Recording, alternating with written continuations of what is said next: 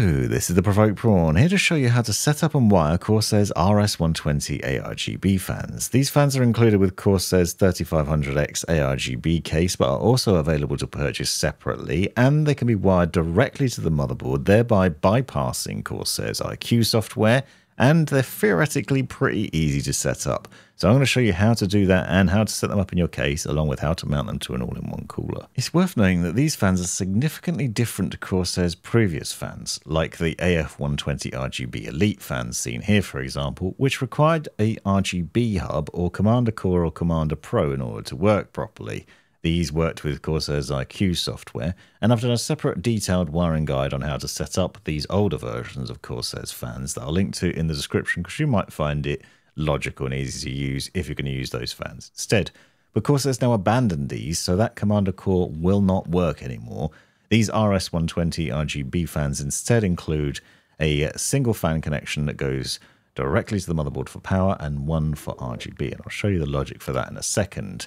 Now, there are some other things to note here. You'll see on the side, for example, there's a couple of arrows here, one pointing to show you the direction of airflow, which is through the front, and the other to show you which way the blades spin for the installation process, and I'll talk a bit more about that in a minute. The fan has two cables coming out of it, or at least two connectors that will connect to the motherboard. The 5V RGB connection, which is 3-pin, and the fan power connector, which is a 4-pin power connector. But you also have these extra cables here, which are essentially daisy chain cables. So you can see that this one has pins, for example.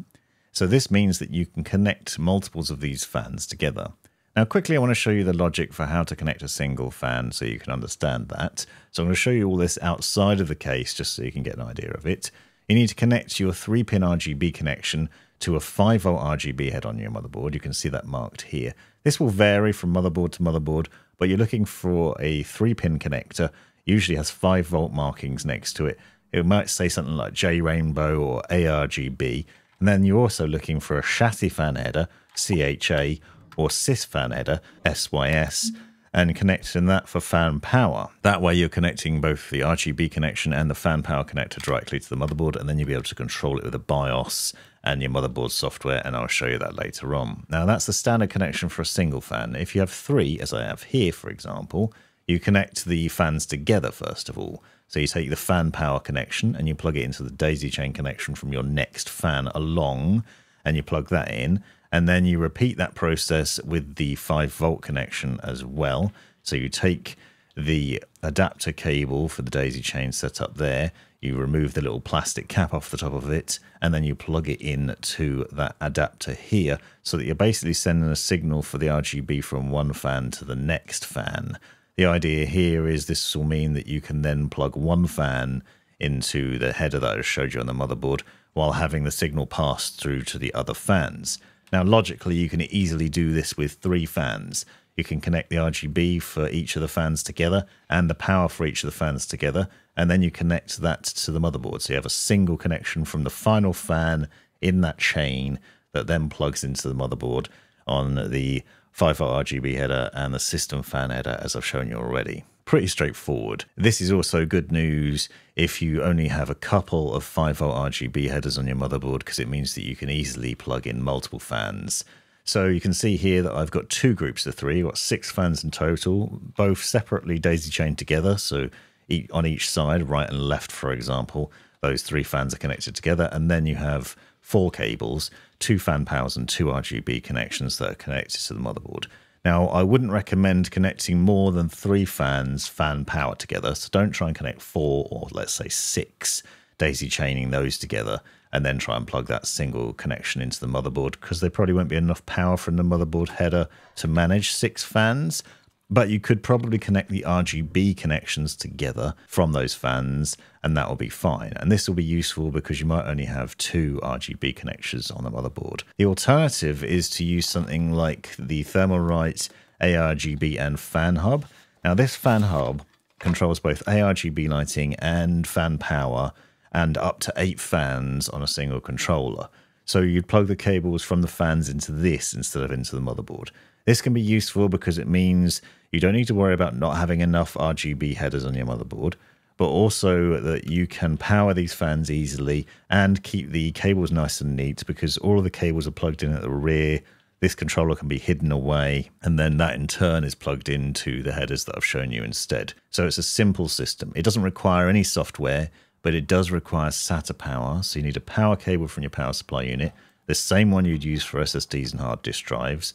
That's plugged into the power supply end, and then on the left-hand side of the Thermalright fan controller, it's plugged in there. Obviously, it needs power so it can power all the different fans that are connected to it. So you plug those in, and then you have the 5-volt connection and the system fan connection that come out the other end of the controller, and those in turn plug into the motherboard. This then means that you're controlling the RGB and the fan power for all the fans connected to that controller from the motherboard software through this. Now you can still only connect 8 fans to this, it's worth noting, but it does mean that maybe the cables are a bit neater, maybe the logic is a bit easier, and you don't have to worry if you don't have RGB headers on your motherboard or don't have loads of them, because that'll work for that solution. So hopefully that logic's fairly clear. Now if you're using the Corsair 3500X, you'll find the 3 fans that are pre-installed have these long cables here. Those just plug into the chassis fan header and the 5-volt RGB header as I've shown, and then they'll have their RGB lighting. But then what you want to do, for example, is to put a rear exhaust fan in. A note here that you can see that I've got the fan blades facing inwards for this rear fan. If the fan blades can be seen, that's where the air is being pulled from. So in this instance, the air is going to be exhausted out of the back through this fan, and also out of the top through the top of the radiator. And I'll talk a bit more about that in a second. But the cables for this then run to the rear. Now with the pre-installed fans, as you can see here, they're all connected together as I've shown. So the logic for that with the 5-volt power and the system fan power is run through there. And then you have obviously at the top of that setup those daisy chain connections here so that you can plug in other fans. So what I've done is taken that rear fan and run the 5-volt connection from it to that cable on those front 3 fans. So that means that you can connect the RGB together for 4 fans quite easily, and then plug one of the connections into the motherboard so you have that all chained together nice and easily. And then I chose to use a separate fan header for the exhaust fan on the rear and plug that into the motherboard here. So you can see now I've got 4 fans connected up quite easily.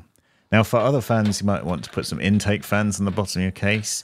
So with intake, what you want to do is put them face down, so you can see the rear bracketing here. This is pulling air from the below and blowing it onto your graphics card and into the case, making the air rise through the case and cool things on the way through. Also what I'm doing here is I'm going to put exhaust fans on the radiator.